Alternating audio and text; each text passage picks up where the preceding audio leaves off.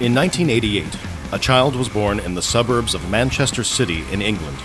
From the moment the baby was born prematurely, he had to fight against all odds to stay alive, and he would have to face the entire world as he walked the stony path to success, only to fall down and rise high again. This child was none other than Tyson Luke Fury, or the famed Gypsy King, the undefeated champion of heavyweight boxing. When Fury was born as a premature baby weighing just 1 pound at birth, the doctors predicted that he wouldn't live long.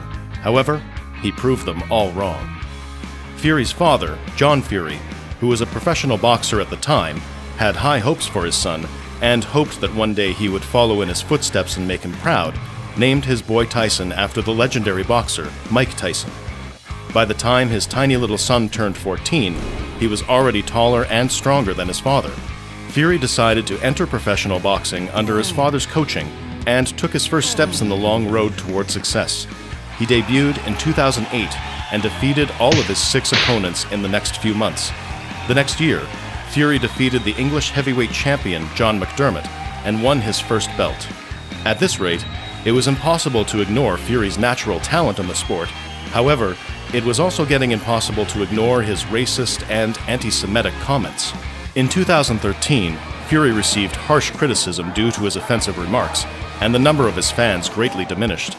Later on, he attributed his offensive remarks to his waning mental health, but many believed it to be a mere excuse.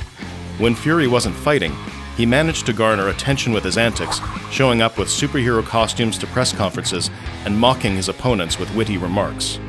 By now, the number of his haters were beginning to outweigh the number of his fans, and most people were hoping for Vladimir Klitschko to teach Fury a lesson in his match against him in 2015. Klitschko was the heavyweight champion of WBA, IBF, and WBO, and he'd never been defeated even once in his 11 years as a professional boxer. However, the unthinkable happened, and Fury emerged victorious out of this fight. Fury had managed to defeat the champion who'd remained undefeated for more than 10 years, and his career had taken a sharp turn. However, what should have been the start of a wonderful era in Fury's life went downhill. When all eyes were on Fury, he turned to drinking and drugs and fell into depression. He lost his figure and was stripped of all his titles due to his behavior. His name was going down in history as the prime example of who kids shouldn't aspire to be like.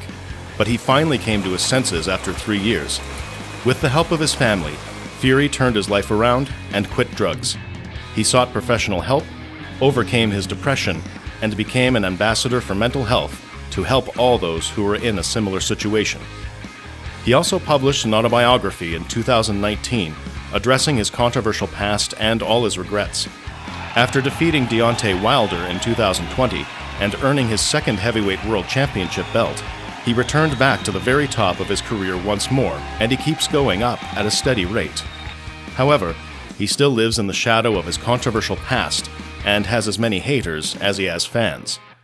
Despite everything, it remains an undeniable fact that his name will go down as one of the most successful boxers in the entire history of the sport.